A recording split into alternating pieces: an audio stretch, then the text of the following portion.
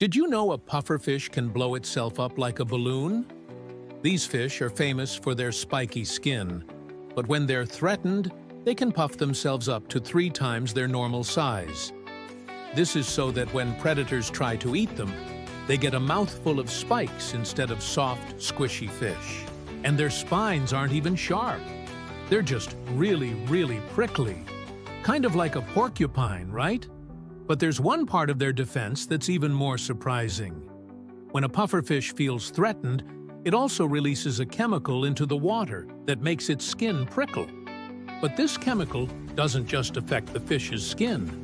It affects any other nearby pufferfish, even their own species. So if one pufferfish gets a little too close to another pufferfish and accidentally triggers this chemical reaction, both of them will be safe from predators.